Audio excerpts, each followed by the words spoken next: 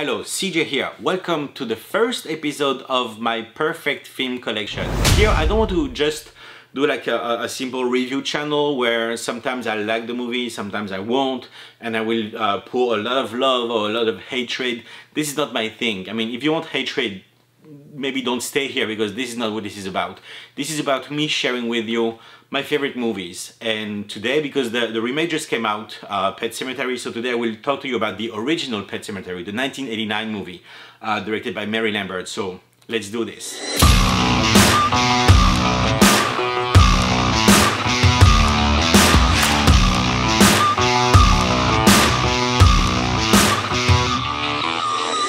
Beginning, we see this family, the Creeds.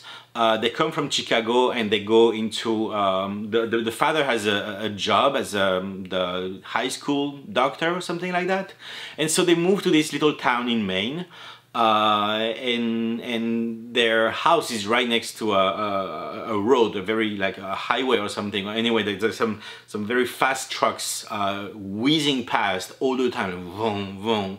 And they also have this good old neighbor, Judd Crandall. And what's particular about this house is, one, it's quite remote, except for that one neighbor, and two, it's right next to a pet cemetery, which itself is right next to Micmac Indian burial ground. And this is the key element, not so much the pet cemetery itself, but what lies beneath. When you bury beings there, they come back to life, but they come back not quite the same, with a very strong anger and thirst for, let's say, violence and mayhem. The family cat, Church, is killed on that zoom, you know, the big road with the big trucks, and the cat is killed, and the father, who doesn't want his daughter to know what happened to the cat, buries the cat in the burial ground. And obviously the cat comes back very aggressive, very violent, and that's pretty much all the setting we need about what happens when, again, beings are being buried there. I don't want to spoil anything, but a family member is also taken by that road, by those trucks, and the father, blinded by grief, decides to bury that person in the cursed cemetery or something like that, and that family member comes back to life and against, like, soulless and violent, and because this is a horror movie, this is what the story is about. Like, how will the father deal with the return of that beloved person? It's very difficult not to spoil. So the father character is kind of bland, and you sometimes like question his choices and decisions, like why would he do what he does. But I think Dale Midkiff gives a very, very good performance, like very subtle. Some say that he overacts. I do not feel that way at all. I think it's like slow descent into madness, and he does that like very, very well.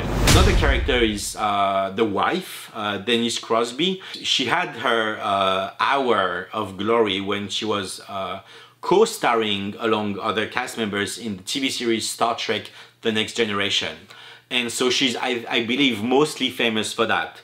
As the mother of the family, she's not the main character, but a strong supporting role, and she gives a lot of gravitas to her role, and her character also has some interesting background.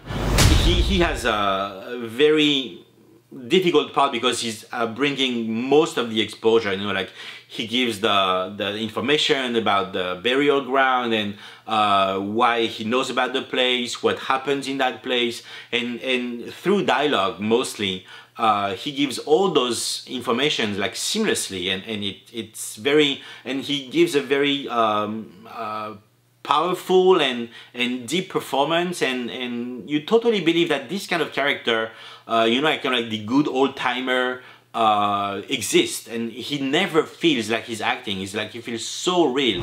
Finally, there's also the son, the younger son of the family, played by Miko Hughes, and he plays Gage Creed. and you've seen this cute little face in Kindergarten Cop, Mercury Rising with Bruce Willis. He played an autist little kid, and he was also in Wes Craven's New Nightmare. Mary Lambert is, I believe, an excellent director. She did with that one of the best Stephen King adaptations, actually, along with, I would say, Stanley Kubrick with The Shining, and Brian De Palma with Carrie, and John Carpenter with Christine. You know, it's that level of Stephen King adaptation. Now, about Mary Lambert, she hasn't made that many movies for the cinema. She's only credited with 6 movies, I believe, on IMDb. But actually, she's a very prolific director. She's made like a ton of MVs and a ton of TV series or TV movies with, you know, like Netflix and Amazon and soon to be Apple. She could hopefully again get to do more movies, because this is definitely one director that you want to see more stuff coming from. He's not only the writer of the original novel, he actually also wrote the script adaptation for this one, and actually it's a very good script. Is it as good as the book? Of course not. But can it be as good as the book? Of course not as well, because a movie is a movie, a book is a book. But I believe that this script still could manage with the, you know, the constraints of script writing, of movie writing. It could still keep the layers and the mood and the, you know, the overall Stephen King feel of the story. And funny little fact, he also plays a small part. There's a funeral in the movie, and actually Stephen King plays the priest in that funeral, and it's kind of like a little nod, little wink. What I really like about Mary Lambert's direction is it's a horror movie. There's no way around it, but she doesn't direct it as such. I believe she directs the movie as a drama, or as a melodrama, or as a tragedy. And there are some horrific elements in it, but that's not where her focus is. I believe her focus is on the characters and the broken souls, either the father or the mother or even the neighbor. It's all about those characters who have lost something, like most of the time is how they have lost their innocence, and she does a very good job at portraying those broken characters and how they struggle to keep themselves full or sane or safe, and the movie being what it is, how they fail at that. But it's very, for me, it's like the movie is like near perfect, because one, it does deliver the thrills, but it's not like a horror movie trying to like scare you every minute of every second. No, it's a much more subtle affair than that. And that's what I like very much about it, because when the movie needs to be very efficient, like there is some, like the way she builds suspense before certain deaths that happen in the movie, the craft that she displays there is amazing. It's like she's a master. I mean, Mary Lambert is a master director, no doubt about it. For instance, in horror movies, you have this thing like called jump scares, where suddenly the sound effects and the music is like, and it's supposed to make you like jump on your seat. She does that as well, and it's usually something that is not very well regarded. But the way she does those jump scares is very organic. It's totally part of the story. It's not something just to make the audience jump for the sake of making the audience jump.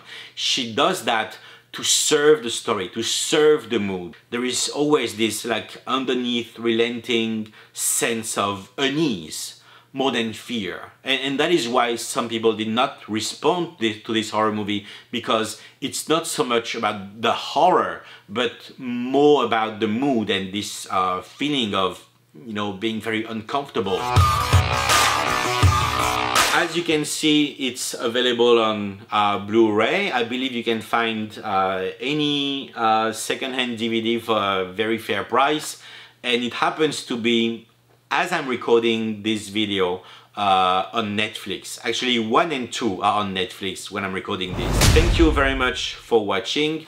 If you like this video, click the little like button. If you want to see more of those, do subscribe to the channel and click on that bell to get notifications. And if you like Pet Sematary, or even if you don't like it, feel free to leave a comment. I will answer those, and I will see you next time.